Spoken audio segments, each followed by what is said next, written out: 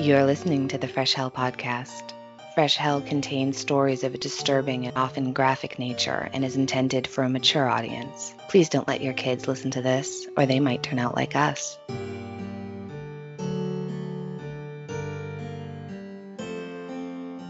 Hi, I'm Annie from the United States. And I'm Johanna from Austria. Thank you for joining us for another episode of your favorite international podcast. If you're new, Annie and I are online friends who live on 2 different continents and never met in real life. Yet.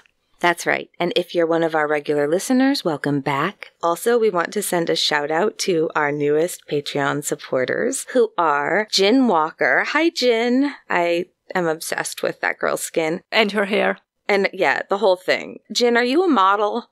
You should be a model. Of just anything. I'll buy it. Deanna White. That's a cool name too, Deanna. Kathleen. Kathleen, that is a solid Irish Catholic girl, are you? A lot of Kathleens in my family. Jennifer Lee, thank you. Rachel Southam, hello. Gabrielle Podvoiskis. Gabrielle, now you need to tell us how wrong we were, but that's another fantastic name. And Stephanie Lipka. Hi, Steph. Hi. Naughty girl. We're real life friends with Steph. That's awkward. I mean, listen, we'll still take your money, though. Thank you very much to everyone for your support. We sincerely mean that. Yes, we are so grateful for all of our listeners. You all support us in so many different ways, and we wouldn't still be doing this podcast without you. True story. Okay, so hopefully you've already listened to last week's episode. This is part 2 of our discussion of the Madeleine McCann case, and we want to remind you that these 2 episodes are not a super comprehensive retelling of the entire case. It's much too detailed for a 2-part podcast, so please keep that in mind. Last week we discussed the disappearance of Madeleine, and today we're going to discuss a pathetic excuse for a human being, the suspect that German police feel is responsible for her fate, his criminal history, and what our thoughts were in this case. All right, so we're going to start with a super quick recap for those who did listen last week, but like me, have a terrible memory. So 3, almost 4-year-old Madeleine McCann, she was on spring holiday from the UK with her parents, her 2-year-old twin siblings, and 3 other families at the Ocean Club in Praia de Luz, Portugal. She went missing there from the bedroom she was sharing with her 2 younger siblings in an unlocked apartment down the road from where her parents were having dinner. The scene at the resort was never properly contained. It was a total 1800s crime scenario, shit show. People just all in and out of the place, and searching everywhere led to so many people and also dogs contaminating the scene. It's not till months later and after cleanings and other tenants are in before proper sniffer dogs are brought over from the UK to search the apartment at the Ocean Club and the car the McCanns rented 3 weeks after Madeleine disappeared. They took a lot of samples based on where the dogs had hit, but with the evidence that they were able to collect, they don't have a single complete DNA profile of Madeleine in the apartment or the car. And on 6th of September, Portuguese police have Kate in for a long interview as a witness, and the next day, so September 7th, Portuguese detectives make the couple official suspects, or arguidos. They are allowed to fly home to England with the twins 2 days later, though. Jerry said, quote, "We want the twins as much as is reasonably possible to live an ordinary life in their home country and want to consider the events of the last few days, which have been so deeply disturbing. Despite there being so much we wish to say, we are unable to do so, except to say this. We played no part in the disappearance of our lovely daughter, Madeleine," end quote. And we touched on this last week, but about a month later, Detective Amaral, the detective in charge of the Portuguese inquiry, was removed from the case after he gave an interview criticizing the British police. We could do a 10-parter on the mistakes made by all of the police and investigators from all over the world on this case, but we are focusing on Maddie and what may have happened to her. Yeah, and I think also, please correct me if I'm misremembering, but I believe that when Madeleine went missing, there was not a sex offender registry in Portugal, and the United Kingdom did not have an equivalent to the Center for Missing and Exploited Children. That was established in the United States in 1984. Sorry, my note says 1884, and I was like, no. children were still very much missing and exploited on the regular in 1884. 1984 is when the Center for Missing and Exploited Children was established, and that was set up in part by Adam Walsh's parents. I think that might have been in the Netflix doc, maybe, more about that center and the work they do. Okay, so the McCanns do some traveling and hold press conferences trying to get their daughter's image in the news. They go to Germany, which is another country where Praia da Luz is a popular tourist destination. They go back to the Netherlands, to Amsterdam, where they've been living when Madeleine was born. So the McCanns moved back to the UK when Kate was pregnant with the twins and Madeleine was 1. The McCanns are increasingly being looked at as suspicious, but also it's important to remember that historically and statistically speaking, family is involved with the disappearance of a child, likely in a contentious custody scenario. Non-familial abductions make up less than 1% of missing children. The largest percentage number are runaways, so in that case children who are fleeing an untenable home life or are suffering from mental illness. That November, Jerry speaks out saying he believes that his family may have been stalked and someone was watching them in the days before the disappearance. And we'll talk more about that later because it seems like he may have been right. In the meantime, there's a ton of press and speculation and false leads. And by the end of July 2008, a year after Madeleine went missing, the Portuguese police have hit a wall and they remove the arguido status on both Robert Murat and on the McCanns, and they stop actively investigating Madeleine's disappearance. In May 2011, on what would have been Madeleine's 8th birthday, Kate publishes a book. I haven't actually read any of the books around this case, have you? I read Vanished, but that must have been like 10 years ago, so a lot has happened in the meantime. Was it good? Honestly, I don't remember it neither negatively nor positively. It must have been alright, I guess. Sure. But as I said, it's such a long time that has passed. Yeah. I've watched more news pieces and documentaries, the Netflix series, of course. Yeah. I tried to watch Amaral's documentary, The Truth of a Lie. I just found it to be in really poor taste. I couldn't really get into it. And then there's a really good 60 Minutes Australia piece update. We'll link to that as well. It's really well done. And they actually bring up the story of Ben Needham. Yeah, we covered his disappearance as a toddler in Greece in, I think it was episode 21, The International Tales, and Ben's mother Carrie is in regular contact with Kate McCann. One can think of Kate McCann however they want, but I have to say one thing though. The McCanns were never stopping to keep this case in the headlines. They kept things going for as much as they could, in my opinion, and that reminds me a lot of Johnny Gosch's mother, Noreen. Yeah, I agree. I absolutely agree. And I think it angered a lot of people at the time, this case. I think there was a lot of outrage,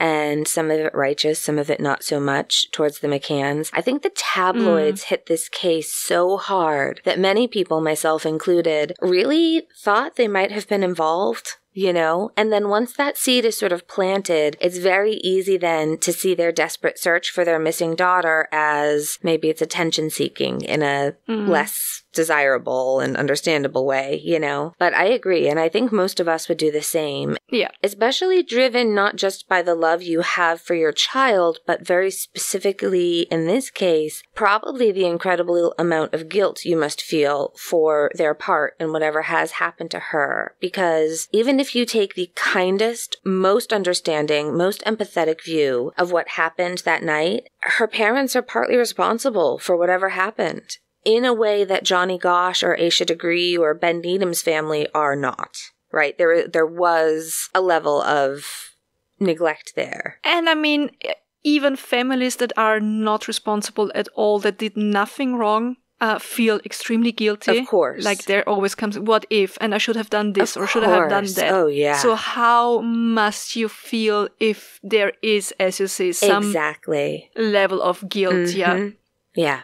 And it seems that the release of the book of Kate McCann gets the attention Kate was likely hoping for in writing it, because a new investigation is launched to review Maddie's case. And this was something that then Home Secretary Theresa May and Prime Minister David Cameron were both in support of. And about a year later, they release an age progression of what Madeleine may look like at age 9. And they encourage the Portuguese police to reopen the investigation, but they don't think there's any new evidence substantial enough to warrant reopening the case. case. And 2 years later, so 4th of July 2013, Scotland Yard confirmed it launched its own investigation called Operation Grange into Madeleine's disappearance. They believe they have dozens of new leads and almost 40 new persons of interest. That October, Portuguese police also reopened the case to pursue new lines of questioning. And over the coming years, there would be more leads followed. Sniffer dogs again searched an area of land nearby where police and locals had already scoured in the earliest days of her disappearance. And there was a lot of drama around this case. The McCanns sued their local police to try and get them to release information. The McCanns hired private investigators with the Medi Fund, which was breaking the law in Portugal. And the sense is that rather than working together to a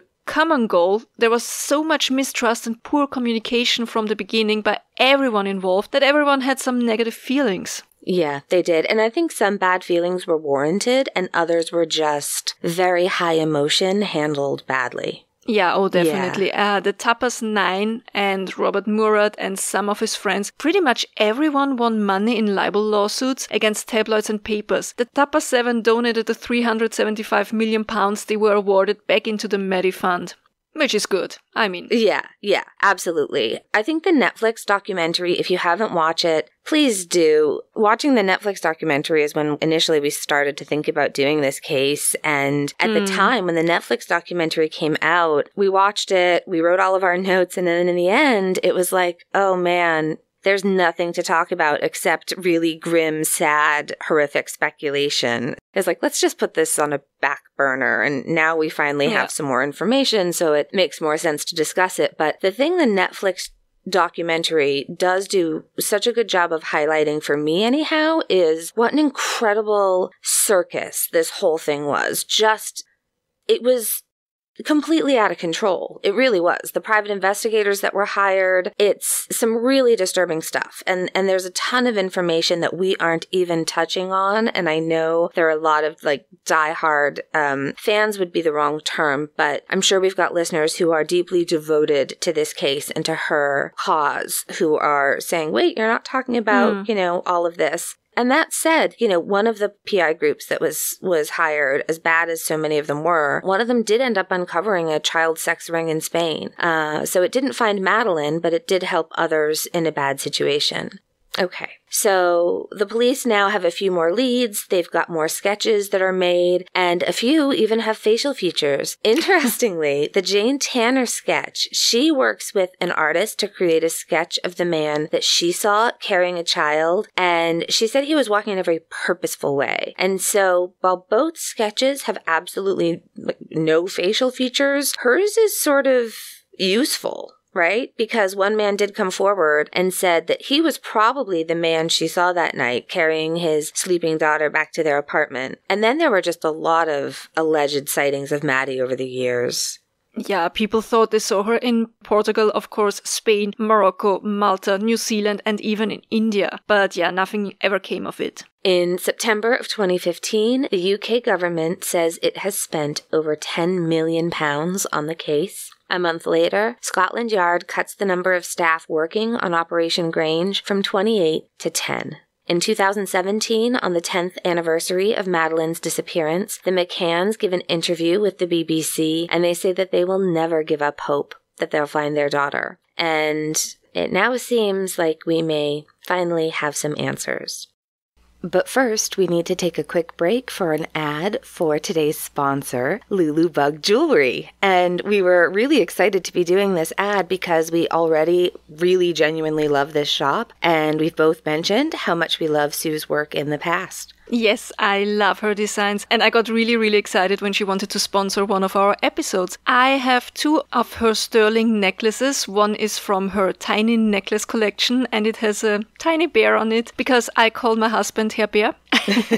And the second one is a freshwater pearl pendant that is carved into a skull. And I love her designs. And man, if I could, I would have tried to snag one of the owl necklaces that she had just released. Did you see them? Yes, I need to go back and take another look at those. She also made an incredible fordite and sterling silver card weight for me for an anniversary present for Paul. You can find her store at lulubugjewelry.net, and she really does have just a wonderful collection of gift ideas for really every budget. And if you maybe want to treat yourself with a little something. Exactly. I just bought the 2 necklaces as a treat for myself. And we've got a promo code for you. Our listeners will get 10% off their order with the promo code Keep Going that you can use on her web store. That's Keep Going, all one word, all capital letters, and that's 10% off. And did I mention how nicely wrapped her pieces arrive? I think I may have, but they're beautifully wrapped. And it's so tempting to open the box and peek, but I don't tie bows as well as she does. And it's one less thing you'll have to wrap this year. And of course, we'll link to Lulubug Jewelry's wonderful web store in our show notes. And don't forget promo code Keep Going for 10% off. Okay, so 2 years later, in May 2019, local Portuguese police say they are seriously looking at a foreign pedophile as a suspect in the case, and a year later, this past spring, police announced there is a suspect in prison who they believe is likely the person who abducted Madeleine. He's called Christian B. in his native Germany due to their privacy laws, but the US and the UK have named him. So let's discuss Christian Bruckner. And warning, this is where things are going to get, it's just bad. It's sick and infuriating, and you've been warned. So a lot of this information is from that 60 Minutes Australia piece we mentioned earlier. We'll include that link, and of course, couple of dozen news articles. It's also interesting to say that in German-speaking media, there is almost no information on the whole thing yet. As Annie said, what we know so far is mostly from Australia and the UK. It's so fascinating to me. Yeah. I think they just want to have really, an airtight case in Germany. Mm-hmm. Yeah. So it's 1992 in Würzburg, Bavaria. 15-year-old Christian gets his first police record robbing a house. In 1994, at the age of 17, he was convicted of sexual abuse of a child, attempted sexual abuse of a child, and carrying out sexual acts in front of a child, and he's sentenced to 2 years in a youth facility. It's so shocking to me that his sentence was so light. I know he was still considered a youth at 17, but I believe he'd be tried as an adult here. And this was, I believe, this was a group of children that he had under his control, and he raped a child. I mean, how? 2 years? That's just so shocking to me. The sad thing is, it's definitely not the worst sentencing I've seen in cases like this over here. But yeah, hang on, everybody, it gets so much worse. Yeah. So he flees Germany for Portugal in 1995 to avoid having to go to a youth detention center for these crimes. He's 18 and living in a house less than 2 kilometers from the Ocean Club Resort. Looks like he's tracked down and ends up going back to Germany in 1999 to serve the 2-year youth sentence, but he gets out and goes back to Portugal, more specifically back to Praia da Luz. He's an unsurprisingly shitty boyfriend, abusive and cruel. He makes a living stealing, breaking into mostly ground floor apartments and robbing tourists, and small-time drug dealing. He's living about 1 kilometer from the apartment Madeleine went missing from. But it seems he lived out of a camper van in Portugal and then had a huge American-style RV, so he had no fixed address in Portugal, and he clearly moves from Portugal to Germany easily. In 2005, he breaks into the home of a 70-year-old American widow living in Praia da Luz. He ties her up and tortures and rapes her over an extended period of time. She's badly beaten with a metal rod that they believe he brought with him, but fortunately she survives the attack. In 2006, the case is dropped due to lack of evidence, and the victim never speaks of it to anyone, too ashamed to tell her friends. He filmed the entire attack and left DNA behind. He was busy that year and was also convicted for stealing diesel fuel in Portugal. And when asked in court about a previous record, he apparently admits to the judge he has a history of felony sex abuse crime. But he says he has no residence in Portugal, although he had been there for about 10 years more or less. But as he wasn't a resident, the crimes against children he committed in Germany were not on his local record. He wouldn't give an address, and it's believed he contacted someone and had them remove all of the computers and drives from his house while he was in prison for 8 months. He was released in December 2006 and was in Praia da Luz when Madeleine went missing.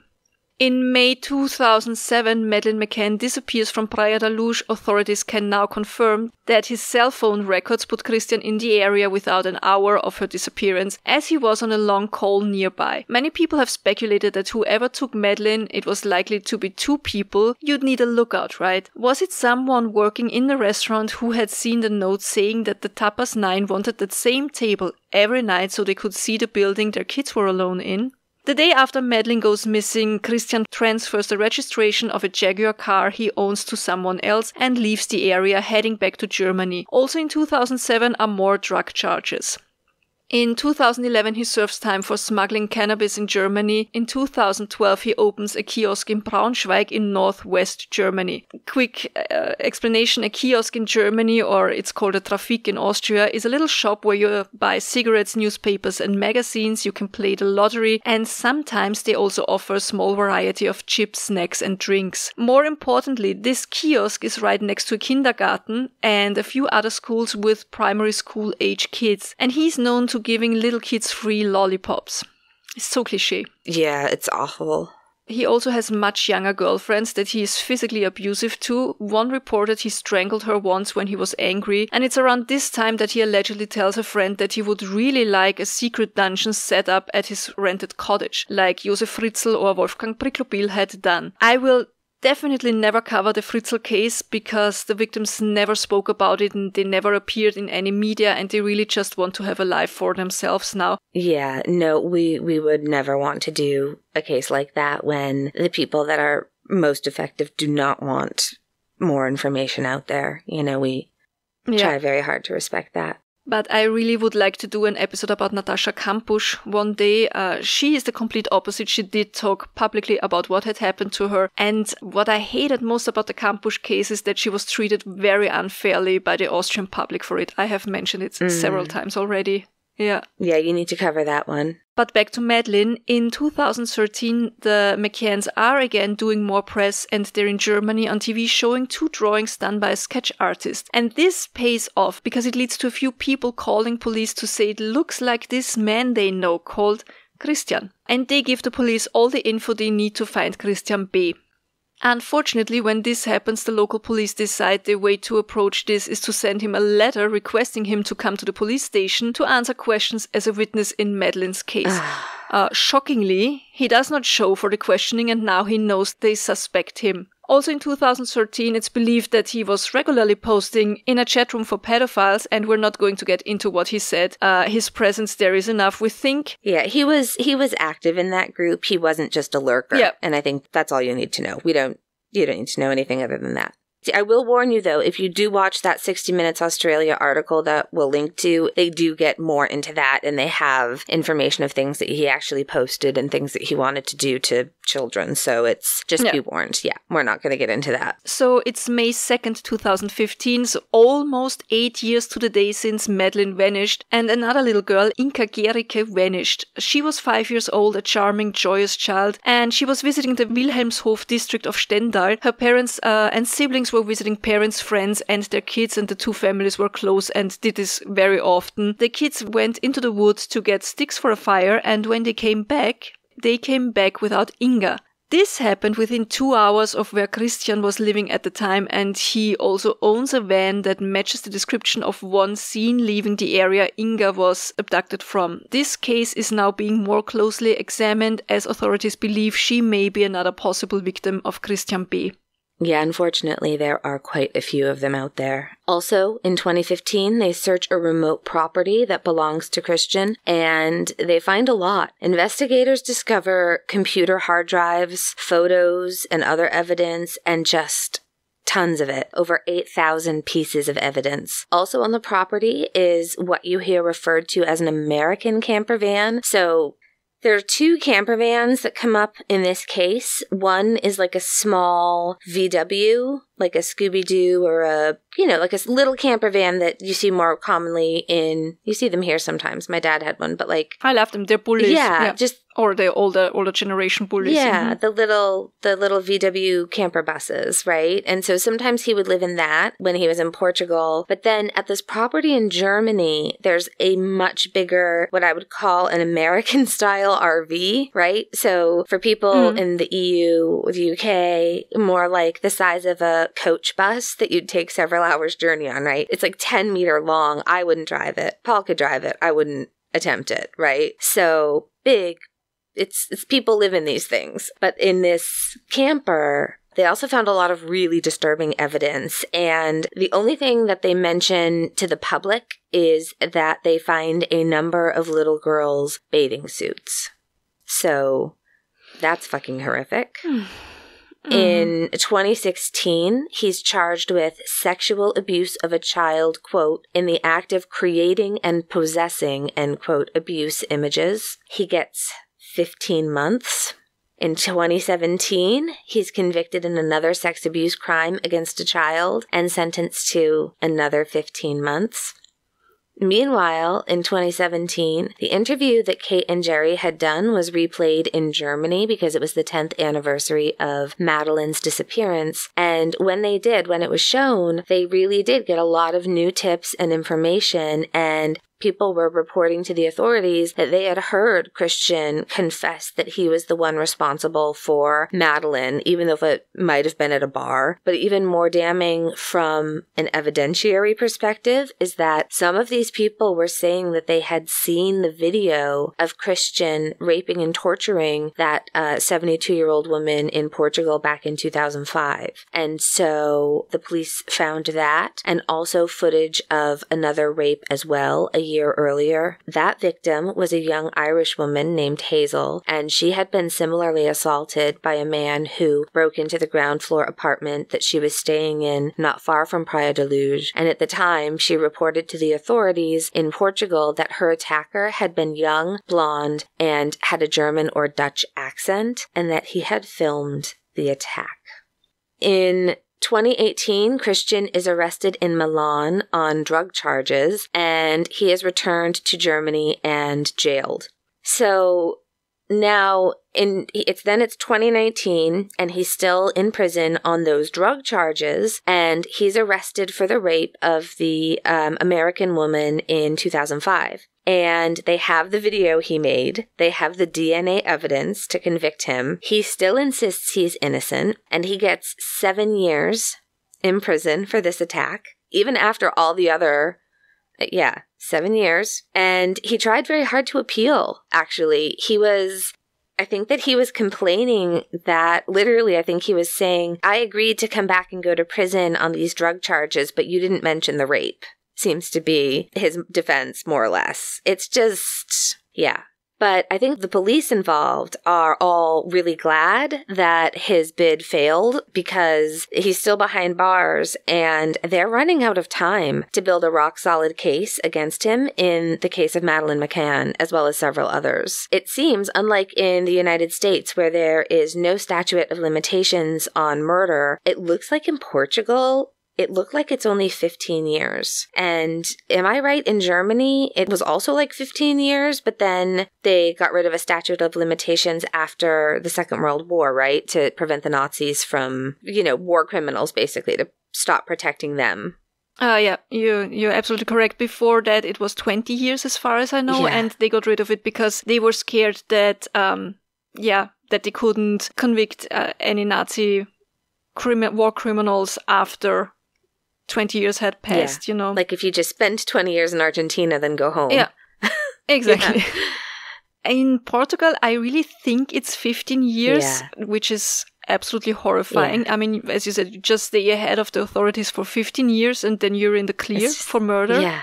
This past June, they also dug up an allotment in Hanover where he used to spend time when he owned the kiosk. And there they uncovered a basement that he had dug beneath his shed. Likely he didn't make his dream of having his own dungeon come true. And the new owners of the space and his old neighborhood, they gave permission for police to search away. Yeah, the people are so helpful. I think the one woman who owns the allotment now, it looks like they can have little sheds or little tiny houses, not to live in, but you could spend a night maybe now and then. Is that common in Germany? I realize I also ask you questions about Germany all the time, like you should know everything when you're in a completely different country. But I think in my subconscious, I imagine Austria and Germany are like Massachusetts and New Hampshire, and it's not. It is, but it's not. Yeah, no, it's pretty similar. Laws in Germany and Austria are pretty similar. I even talked about the allotment gardens in the Matamarek episode. Yeah.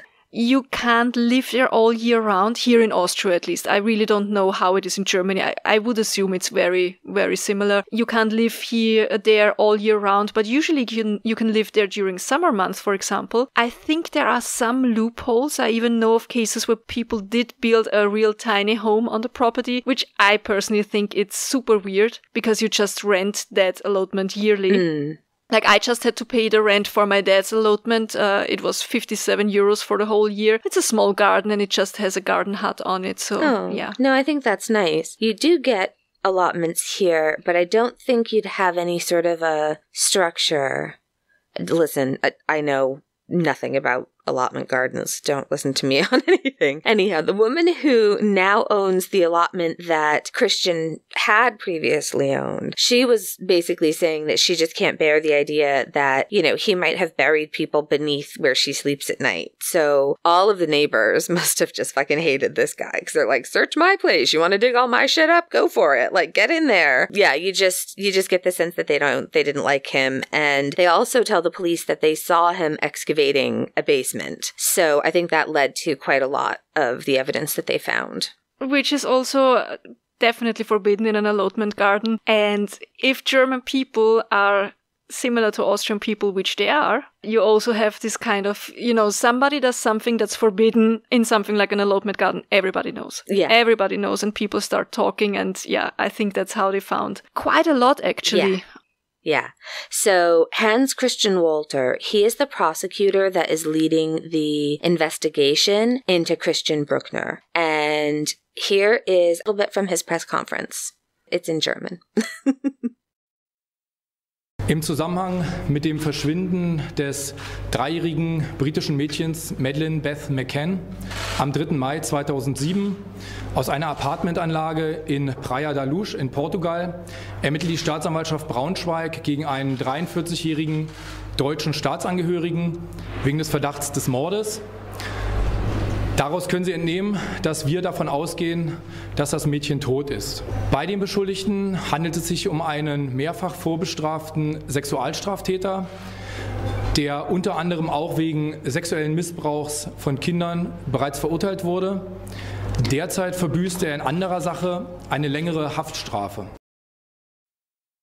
So the German police are saying here that they have evidence that their suspect Christian B. was responsible for Madeleine's disappearance and that they have evidence that she's actually dead. Yeah.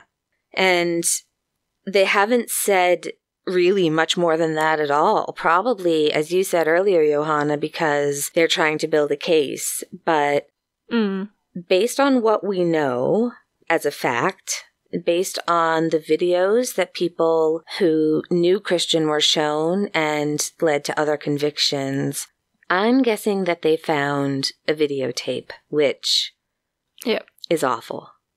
It's awful. But we know they're saying that they are sure she's dead, and they know how she died, and they know who killed her.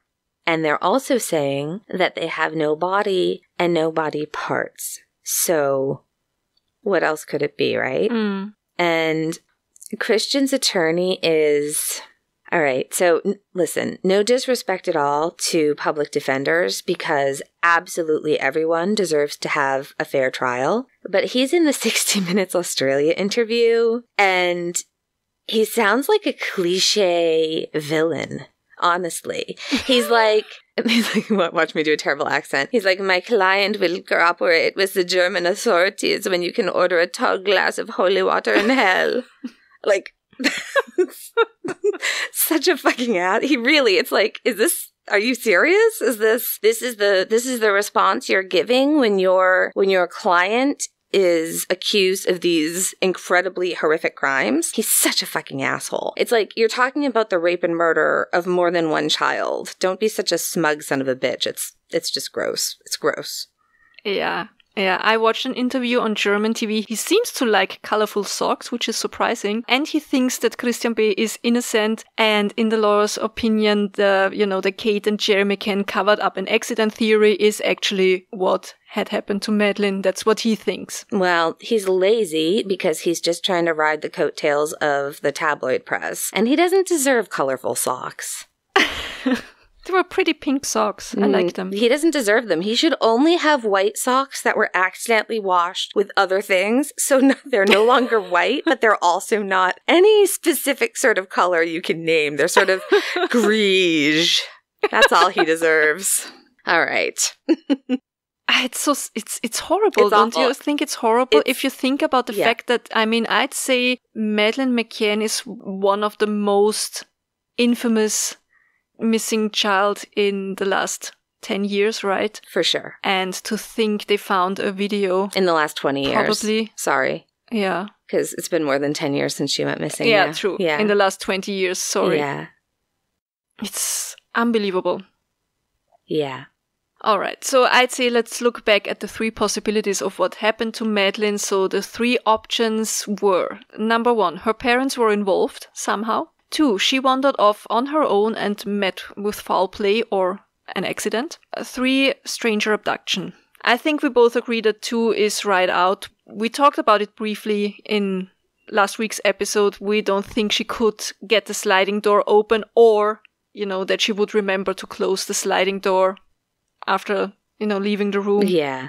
So we don't think that this was an Asher degrees situation. No, I agree. I think we both thought it was possible that the McCanns maybe did have something to do with it. So the Portuguese journalist, there's a local Portuguese journalist, and you see her in everything. She's great. She's very well spoken. She's been on it since the beginning. And her name is, I'm going to pronounce it wrong, Sandra Felgueiras, I think. And she's just great. You'll see her in almost all the documentaries on this case. She says she went to the restaurant and sat at the table that the McCanns were seated at every night, and that you cannot see the apartment from the restaurant. And so why would you lie about such a very small, simple, easily verifiable thing?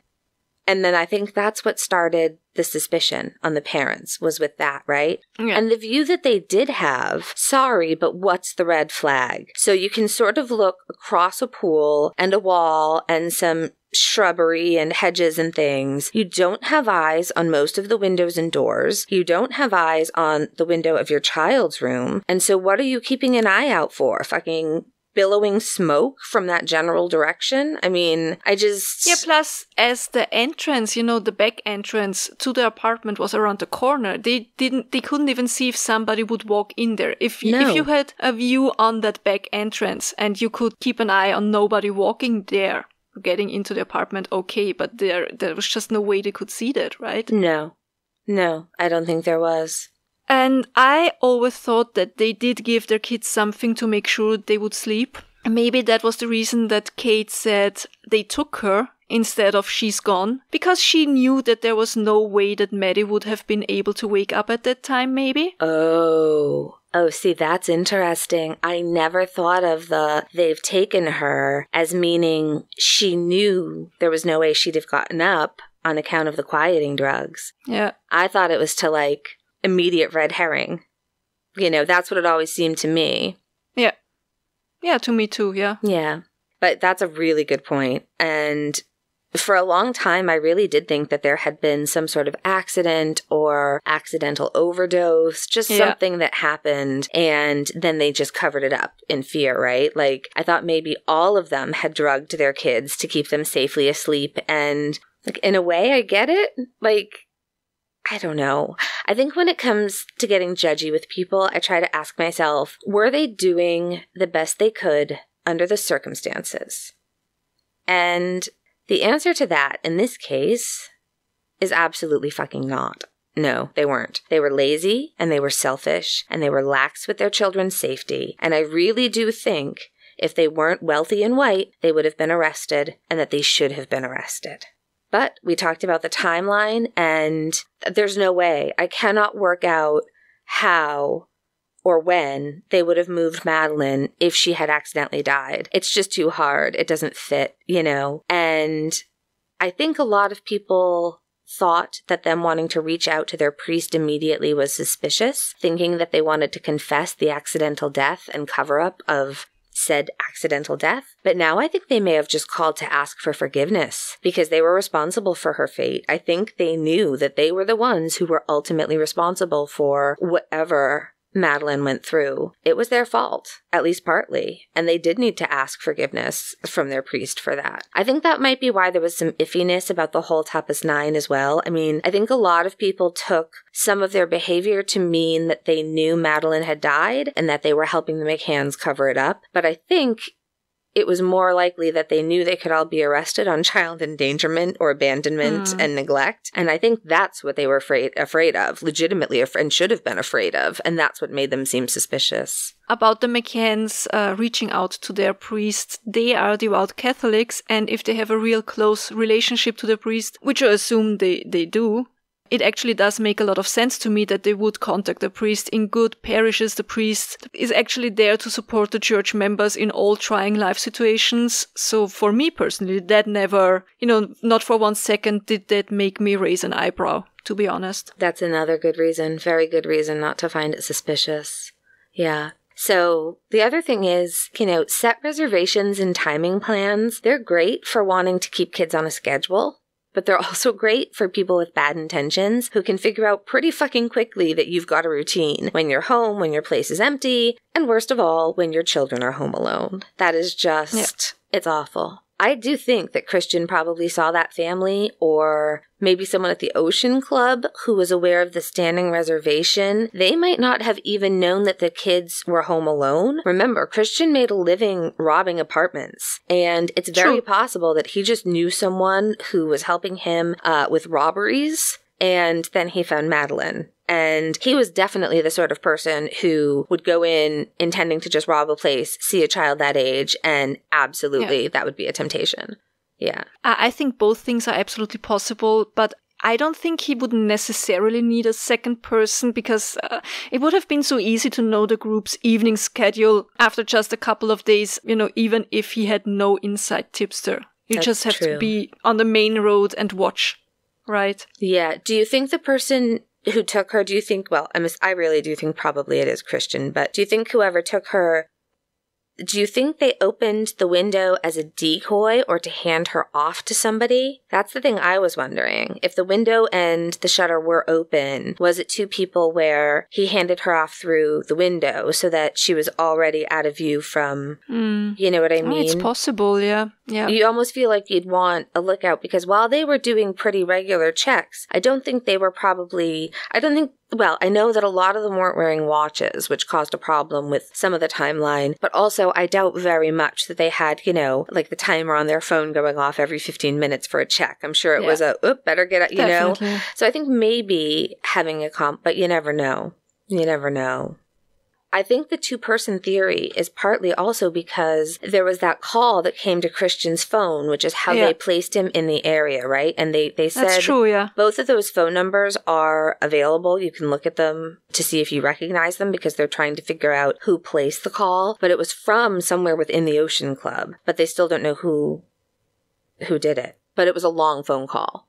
I think they were on the phone for over a half hour. And a lot of people said they believed that Madeleine was taken and sold to a nice couple and raised as their own. And I mean, it's possible. It's definitely possible. But if that were the case, I would think one of the younger children, or both of the younger children, if you had someone helping you, would have been worth more in an illegal I'm doing air quotes, adoption, whereas predators know that babies are a lot harder to care for than a, just past toddler age child. This whole case, you just need a shower. It's just awful. I think that was just wishful thinking. I think we hear that in almost all missing children cases, they hope a nice couple just wanted to have a child and he's doing fine or she's doing fine. I could be completely wrong, but I do think chances for that are almost non-existent. And even if there are those cases, wouldn't a criminal rather target a kid from an underprivileged family? A family that might not have the means and support to raise absolute hell through media? Yeah.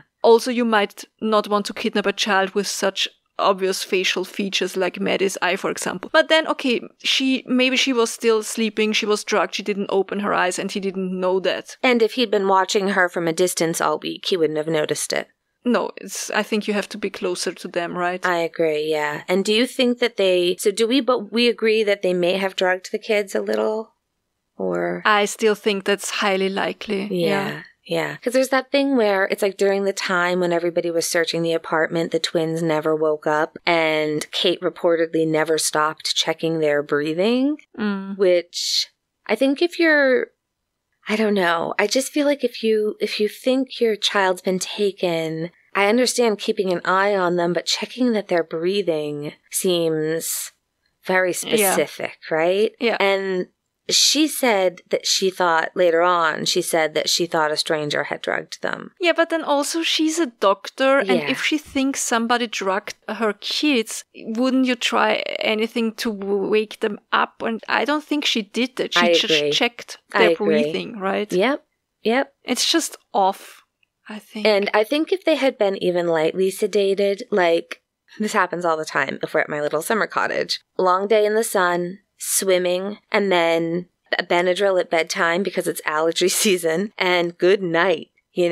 I'll sleep through a thunderstorm, sleep through anything. And he could have walked right in, scooped her up, and she just thought it was mom or dad picking her up, right? Because I actually have memories of being carried from the car as a kid, right? And, oh God, isn't that the best feeling when you'd pull into the driveway and you were sort of awake, but not really with it? It still happens all the time. And then your parent would open the door, and rather than be like, come on, get out, they just pick you up and carry you into bed. And it was just like, oh, it's the safest, snuggliest, cared for, sort of innocent. Every kid should have that. But if it happened enough that I have the occasional memory of it, it's very possible that was the case here, right? Just walk in, quietly pick her up, walk right out again, and you're almost out of Spain before she even woke up and realized that she wasn't with Daddy. I mean, it's awful, but it's possible. I absolutely agree. And you know what? He might have already tried the night before when Maddie woke up crying. And maybe the next night dose that evening was slightly higher, just to make sure this time that the kids would sleep through the night without waking up again. Yeah, no, that's a really good point. And Kate's background in anesthesiology, it just makes me wonder, But either way, I think it's very safe to say that Christian is the first really good suspect we've had in this case. Yeah, I agree. Yeah. Police are still searching in both Portugal and Germany and near different places where Christian was known to have been. Because remember, he had places that he stayed in Portugal, but then he'd be in a van. It was the same in Germany. And it's like weird properties or like a van in the woods. None of it's good. And there are a lot of missing children out there with families who are desperate for answers. And he might be the answer to a lot of them, which is awful. It must be so horrible, the not having closure and not having answers part. I guess by now most of you know that missing person cases are my absolute rabbit hole cases. And that's the part that always gets to me. Those poor people who are left without any answers. Yeah. Losing a loved one is always horrible. It's so hard. But to not know what happened, that must be absolutely unbearable. I can't even imagine. And I know I've said it before, but I'm going to say it again. I am so fucking frustrated at the way sex offenders are treated so lightly in seemingly every country. There are nonviolent people in prison who got caught with a joint, literally doing more time than a man who sexually assaulted a child are. That's insane, Rape laws in most countries are nowhere near what they should be, especially repeat offenders. How does this guy, who is repeatedly over and over and over and over again being convicted on child sex abuse and child rape, 15 months? Are you fucking kidding me? And, people like us, and by that I mean people who are into true crime, people who work in law enforcement, we see over and over and over again this pattern of rape and sexual assault before it escalates to murder. And so how do we keep letting them out of prison? This is very topical right now because there's a man here in Massachusetts named Wayne Chapman, and he admitted to sexually assaulting over 100 boys.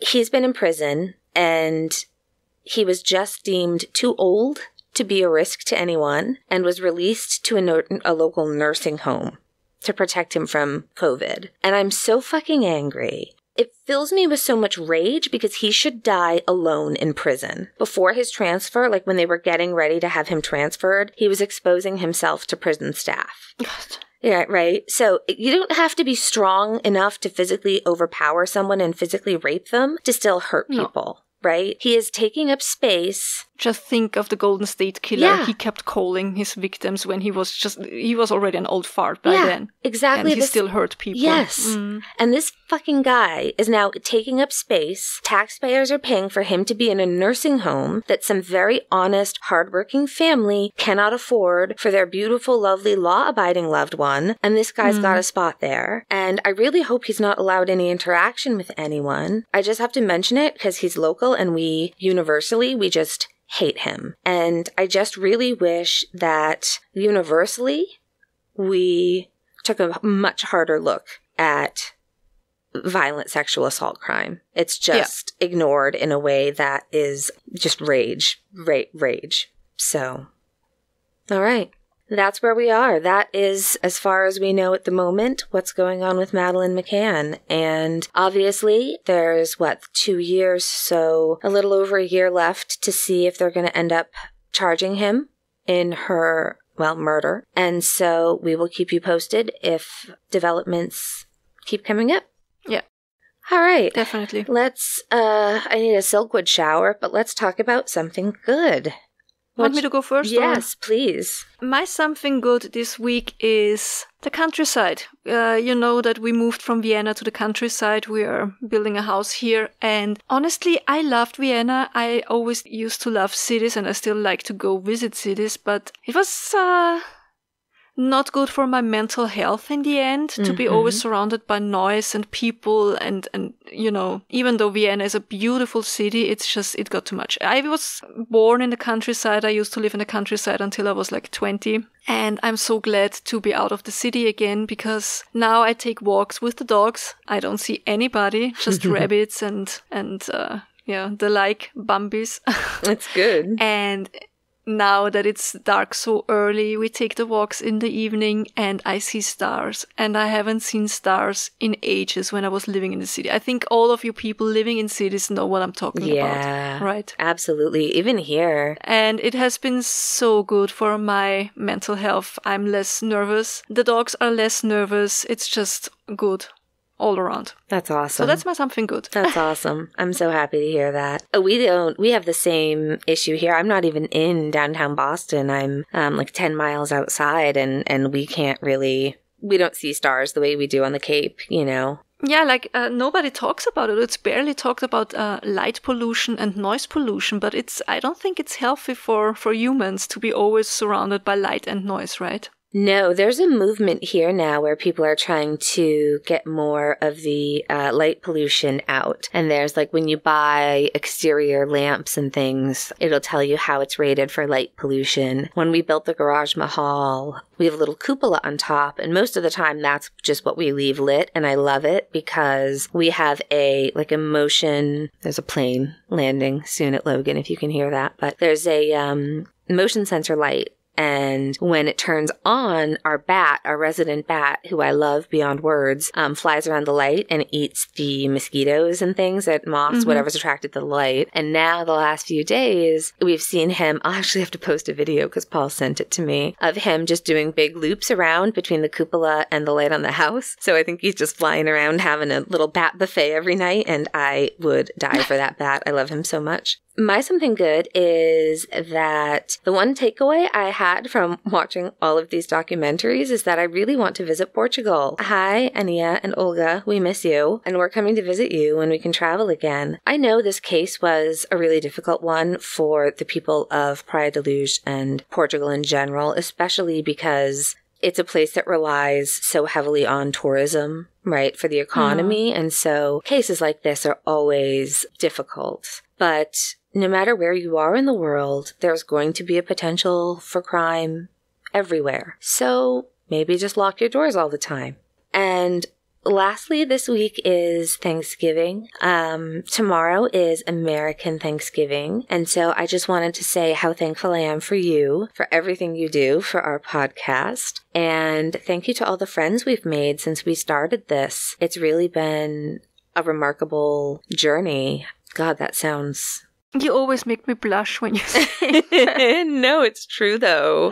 Thank you, Annie. We have the nicest... That's true. We have the best listeners. People, don't we? We really have the best listeners. I'm just so grateful. I just can't tell you. If you also want to get to know the other listeners, come join our Facebook group. It's lovely there. It's nice. It's safe. It is. It's a lot of memes, a lot of houses. Yeah, a lot of houses. We do talk about murder, but also just we talk about everything. It's just Facebook without politics. Yeah, that's true. Please, if we would be very thankful if you would leave us a review. How was that? Was that good? Was that like suave? On this, our week of Thanksgiving, please leave us a review. FreshHellPodcast.com is our website where you can find links to our merch. Speaking of merch, we have a discount for Black Friday, right? Starting today when this episode drops, and it's gonna be until Sunday. What did we decide on the promo code? It's gonna be 10% off if you used... is Opus now okay? Yeah. I wanted the promo code to be everything is fucked for me today, but it's too long. So it's just Opus. Yeah, use the promo code Opus and you get 10% off until Sunday. Yeah. If you want to join our Patreon, you can find the link to it on our webpage, or you go to Patreon directly and search for Fresh Hell Podcast. We will pop up. We'll do at least 2 episodes per month. We're trying our best. It's not going to be crime related or episodes that are like our usual podcast episodes. It's more, suave, us chit-chatting about... It's actually pretty awkward. We're still very awkward. We're finding our way. But it's fun. So far, we talked about dogs. We talked about time machines, and we're working on villains. Yeah, the next episode is gonna be about fictional villains, which is gonna be fun because Annie is so knowledgeable about movies. It's gonna be great. I think Johanna, we're making our own list, and I have a feeling Johanna's list of like her favorite villains is going to be all of these like classic, right? You're going to have like Jack Nicholson in The Shining, and my list is like that one gremlin with the mohawk. I stand by my list. It's going to be great. So this is the kind of great stuff we discussed on Patreon. So come join us at Patreon. We love you. Happy Thanksgiving if you're in America, and we're thankful for you no matter where you are. Please, please, please tell your dogs we say hi. Not only your dogs, your cats, your guinea pigs, your llamas. I don't know what else you have out there with you. Axolotls, your chickens, flying squirrels, bats. Yeah. We love them. Say hi to the spiders. We don't love them, but we don't want them to feel excluded. So, yeah. As always, if you are going through hell, keep going. Tschüss. That's my turkey. You did that last year already. Did I really? I forgot. Damn it. I have such a shitty memory. Bye.